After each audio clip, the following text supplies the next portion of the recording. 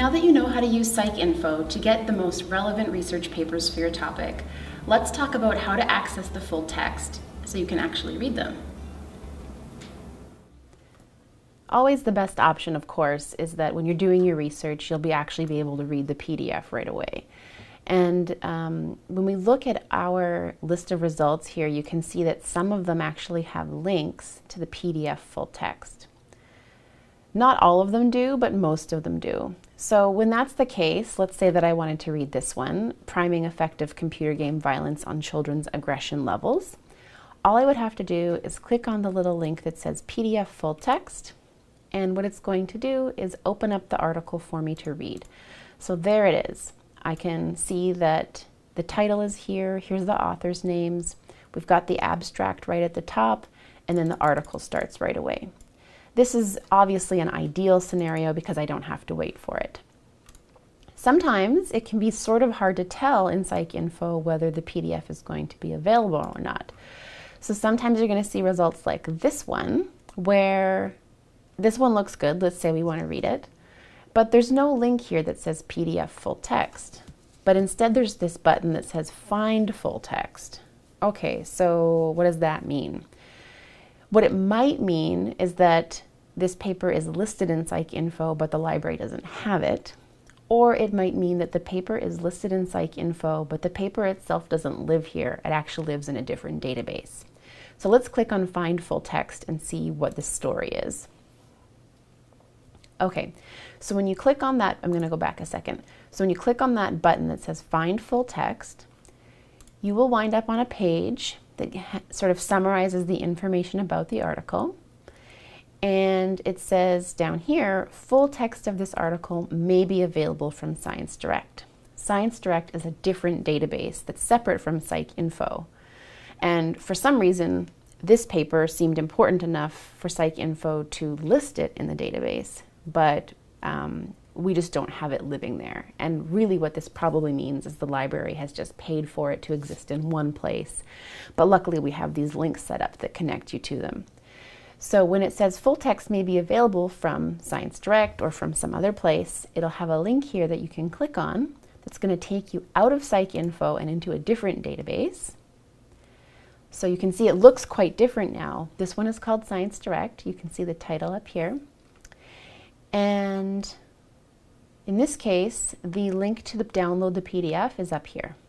So it doesn't say full text PDF, it says download PDF, but that's okay. Either way, if you click on that, you pick the article, and there it is. It's going to open it up for you.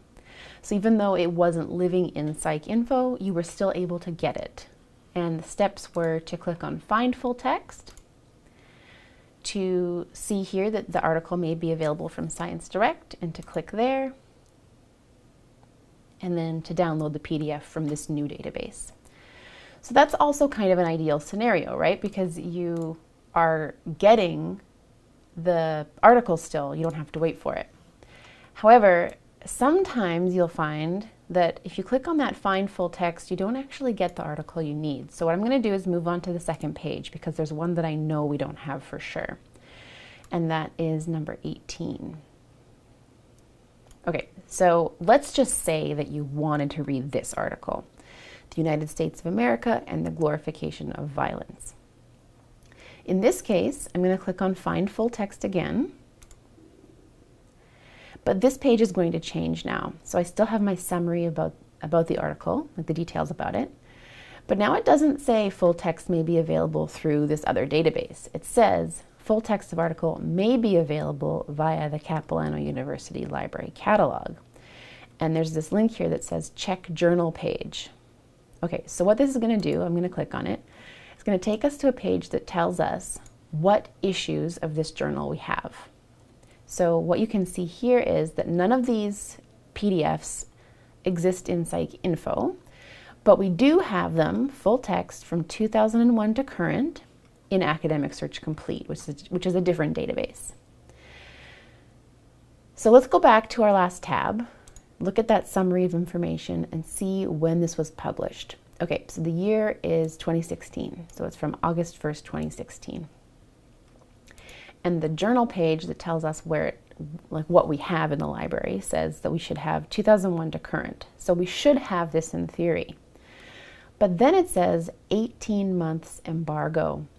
And what that means is that we have it up till 18 months ago. For some reason, this publisher doesn't want us to have the most recent and up-to-date issues. So that's what our license includes.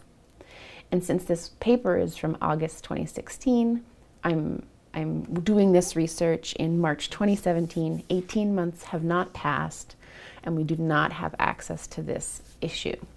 So when that happens, and let's say this paper is like super important, you really, really want to read it, you can probably still get it, but you have to get it through a different library.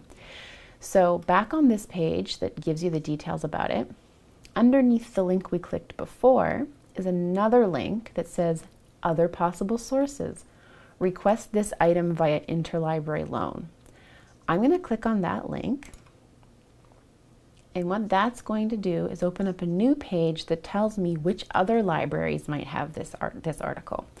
And all these different ones, so at Okanagan College, Trinity Western, UBC, UNBC, and UVic, they all might have access to it. So what they could probably do if they have the hard copy is they could go to their shelf, they could scan the article for you, and then they could email it to us, and then we would forward it to you. This process takes a couple days, but if you get started early enough, you can totally get access to most of the things you want, even if they don't have the PDF in the Capilano library.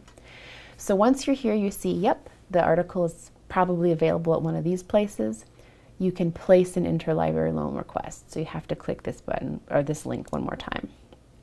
And then all you need to do is fill out your details, your last name, your first name, your student ID, your email address, and it will take us, I would say, like give at least 3 days, but maybe up to a week, just in case we have to check with different libraries and none of them have it.